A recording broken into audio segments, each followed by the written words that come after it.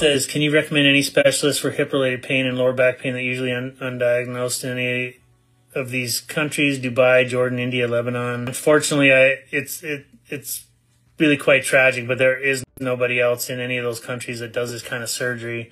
I have had patients come and see me from the Middle East, and I know that it's quite a difficult process to get visas and all that kind of all those hoops that you have to jump through. So, but unfortunately, there's nobody in these other countries that do it.